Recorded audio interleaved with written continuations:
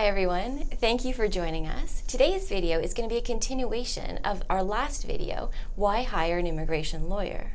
So an obvious consideration when first hiring a lawyer is referrals and references. So Colin, what are your initial thoughts?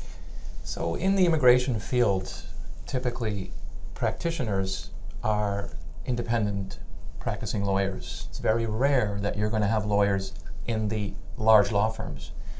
Large law firms don't include immigration as one of their specialties. That's most of the time. Occasionally there are a couple of firms that have small practices in the immigration field. So references and referrals is obviously the best source that one could look to in choosing an immigration lawyer. And looking at friends and family members who have had good experiences with an immigration lawyer is probably the best way to go. Obviously, if you have someone who's worked with a firm and they're very happy with the services, that is probably the beginning stages. If you have that option, that obviously is a very good start. Okay, and how important is specialization? So it's important for people to understand the rules in immigration change literally multiple times a week. It's some province, whether it's permanent residence or sponsorship is a separate policy. Working in Canada is covered by many policies. So you want to be working with someone who does this area, practices this area day in and day out, because you need to be able to you need to be aware of all these changes, because any of them could affect your project to Canada. So working with someone who is specialized in the area, and typically what we like to see, what we recommend, what we would suggest is an experienced practitioner is one who's been doing this for at least 5 to 10 years. Under that, it really doesn't give you the full broad perspective, whether it's business cases. You just need to have, and some of these cases take a long time to conclude. So if someone's practicing 2-3 years, you really haven't seen, unless your practice is focused only on one specific area of the law, you haven't really had that much of experience in seeing variances and issues that are common. That's for a business case. Again, in the work permit stage, things are quite a bit faster. So it's really a question of looking to have someone representing you that has a minimum of in the range of 5 to 10 years of experience. So Colin, what should a potential applicant look for when signing a contract?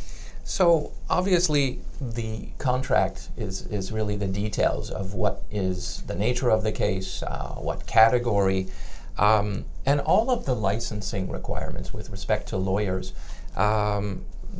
They require the lawyer to specify in a written mandate what the nature of the service is going to be in terms of providing the guidance, and it has to be stated in writing.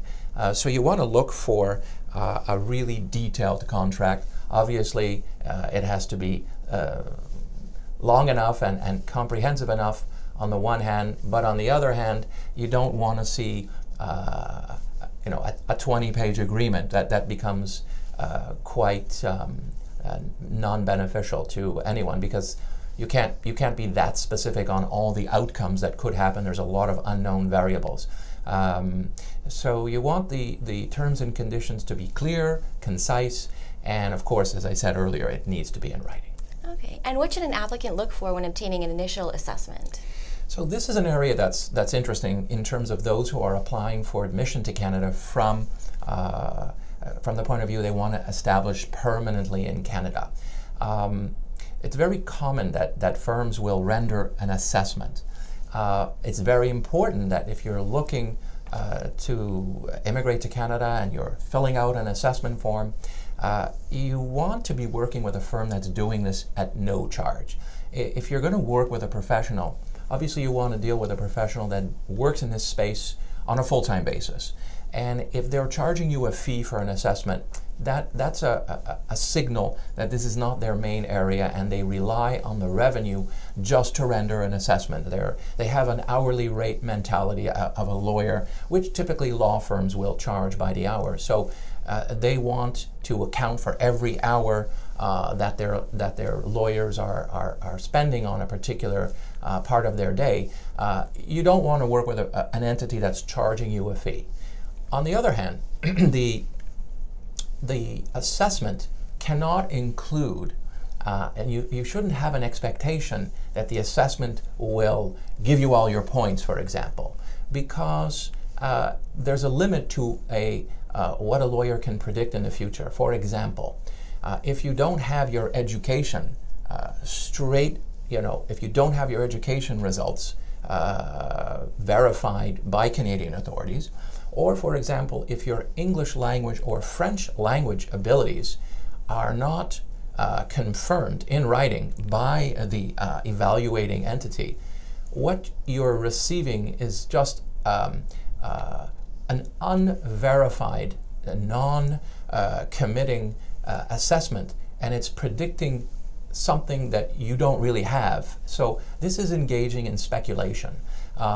There are a lot of firms that try to give you your points, which I feel, in my opinion, is not a good practice, because unless you have the person's English skill results in hand, you can't predict what a person is going to score. And I suppose you could qualify that. You could say to a candidate, if you receive this score in English, this is what your points will be. But expecting a firm to actually lay out all the points and what your score is, that is a bit more than reasonable in rendering an opinion. It is reasonable if a professional looks at your background and then confirms you are qualified. A lot of firms will have a contractual writing which says the first stage of the work to be done is confirming your assessment. So that in itself should not be done for free. One should not expect a lawyer to render an assessment which gives you your full, that's part of what a lawyer does, and that should not be done for free. So there's a fine line of expectation on the part of a candidate when they're getting an online form for no charge, an assessment for no charge. There should be a reasonable expectation in terms of what the lawyer is providing at no charge. Okay, what about advertisements? How can advertisements be misleading?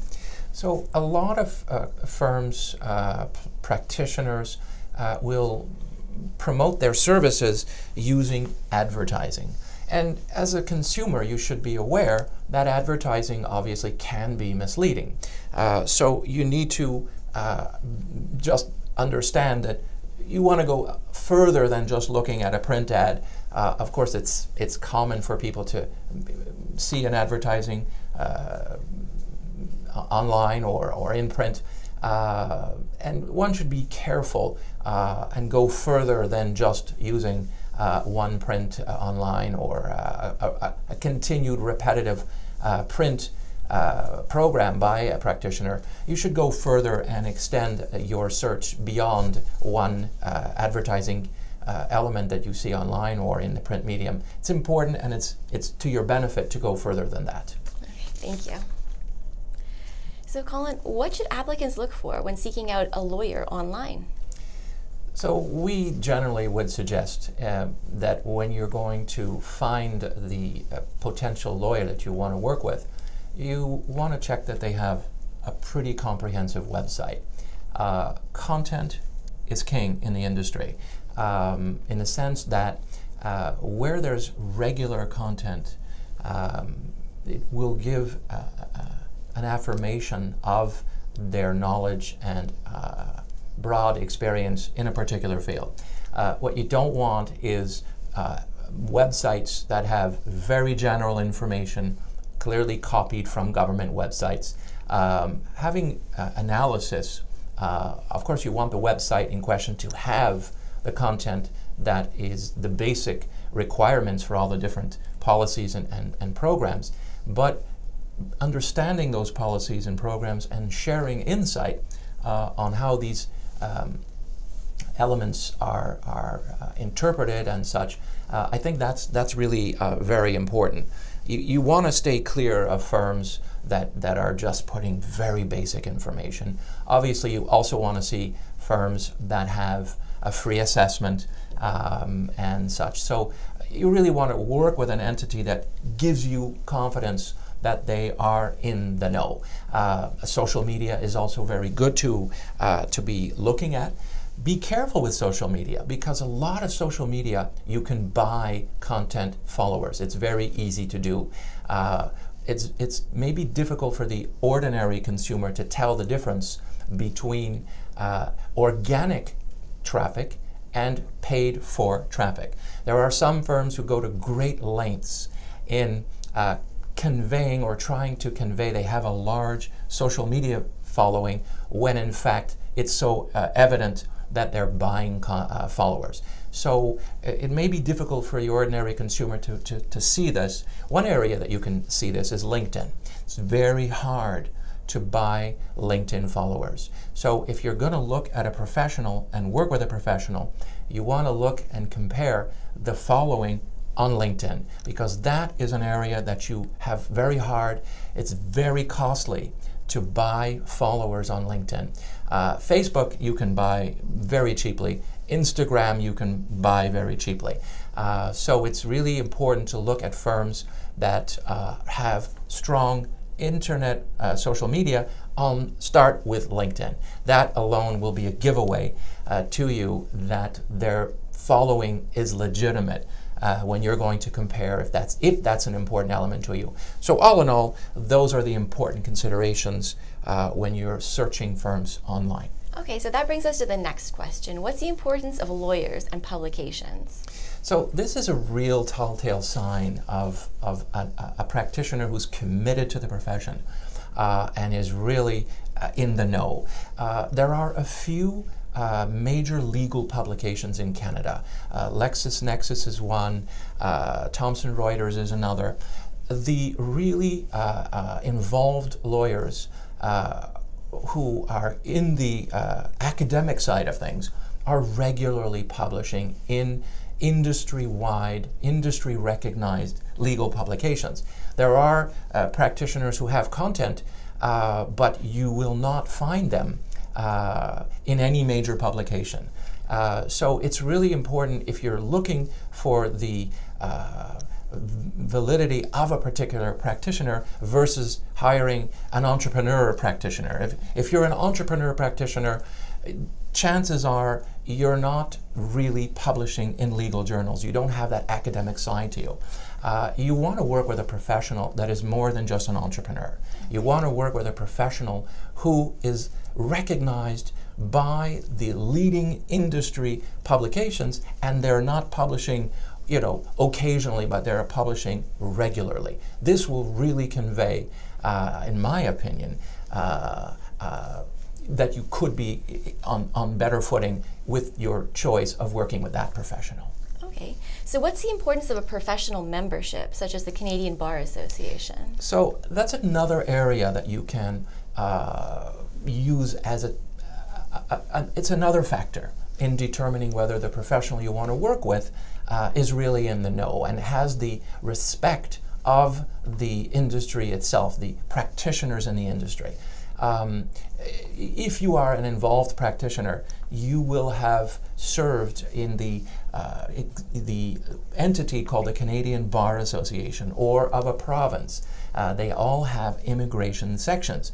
A really non-entrepreneurial but committed academic professional will put in the time and give back to the community of the industry by being an executive member, and these are usually years of involvement. So you might start off, they all work the same way. So working with a professional who served in the professional organizations which the community of practitioners recognize, it's another factor in working with a professional versus many professionals who have never served on these professional bodies, whether it's Canadian Bar. You can be a member of the Canadian Bar Association, for example, and never have served in an executive capacity, which the peers in the industry, your peers, will recognize by agreeing to have you sit on different boards and membership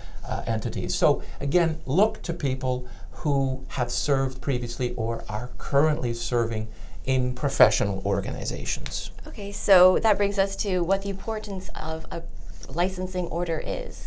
Well, clearly you can't be a lawyer unless you're a member of a professional order. So that is a mandatory requirement. You can't call yourself a lawyer unless you are a member of a licensed professional lawyers body. So always work with a licensed professional in terms of being a lawyer.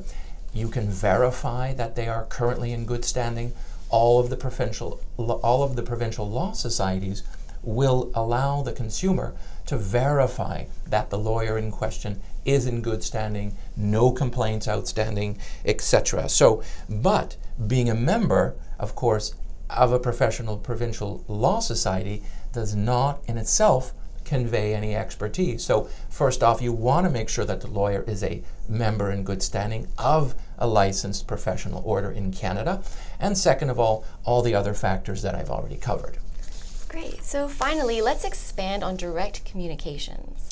So, I mean, that is a really final element to your search for working with a competent, experienced immigration lawyer. All said and done, you need to be speaking on the phone with the firm. You have to have, obviously, you have to, there's a lot of fraud in this industry, and there's a lot of warnings being put out by government. We receive very often, countless times a week, where entities are promoting services.